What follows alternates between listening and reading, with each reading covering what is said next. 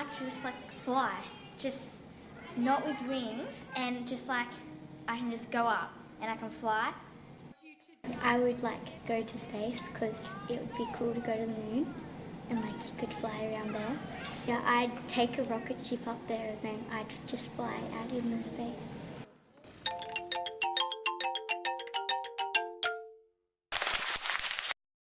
I've been working with Theatre of Image for a long time now, about 3 or 4 years. Every school holidays they put on a set of workshops.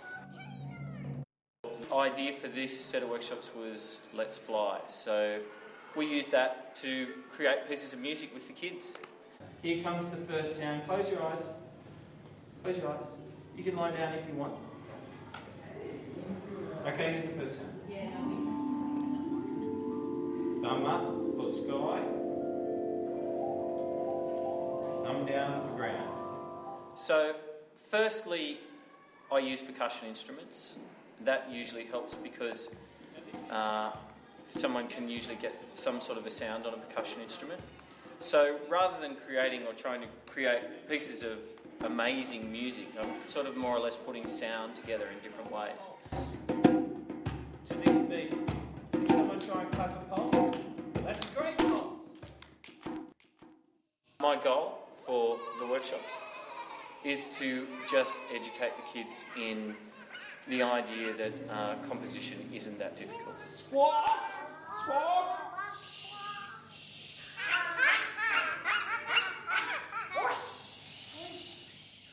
If you get a melody, what you can then do to that melody, you can change it a little bit, you can add other instruments to it. Just by doing that, I like to think of it as taking one colour and maybe adding another colour to it. So you see what happens. Sure, sometimes you come up with brown or black or whatever and it doesn't sound all that good, but other times you can come up with amazing things.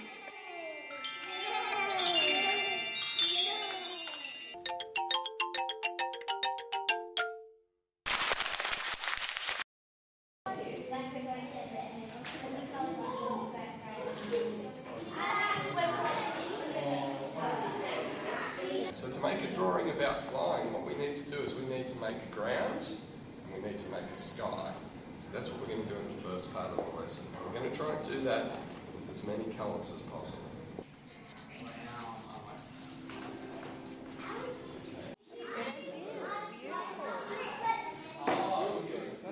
Basically what I wanted the kids to come away with was something that symbolised flight by having the sensation of a ground and having the sensation of a sky. So what we tried to do is to introduce a one-point perspective exercise that gave a very solid sense of a ground and solid sense of space, and then they could invent whatever they thought Let's Fly meant in the sky, so that there was a clear literal depiction of something flying, and that was open to their interpretation. I've done butterflies and clouds, and now I'm doing a bee. Oh, we had to draw line across. We had to do a drop there. Then we had to go and draw other lines there. What I hope they get out of it is just that they can finish a picture and that they've enjoyed the sensation of colour for colour's sake. And if they've been able to express some of the ideas about flying, either through the animal world or through symbols in their own world, that would be fine.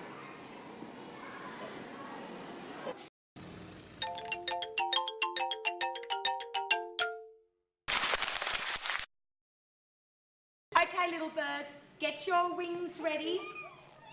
And I want you to jump over the edge of the nest and fly. Go! Fly! Fly, birdie!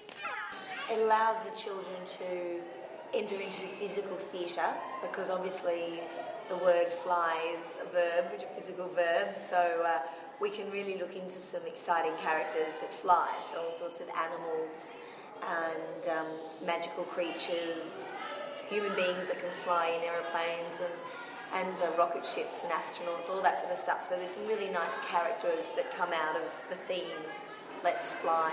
Make the shape of a hot air balloon.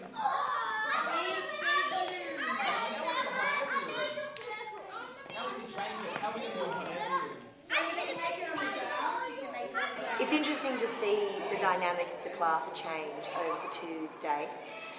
Very much, a lot of it is about, types of personalities coming together. So there are kids that immediately find each other and stick together, and some kids already know each other. Chin to chin. Back to back. I really hope that they take away confidence, listening skills, communicating skills. A lot of the little ones are still finding it hard to actually say anything loudly or with any kind of confidence. So it's just really about letting them find their voice as an actor. Here's the beehive. But where are the bees? Hidden Hidden away. away where no one can see. Zoom, zoom, zoom. We're going to the moon. Zoom, zoom, zoom. We'll get there very soon. If you want to take a trip, climb aboard my rocket ship.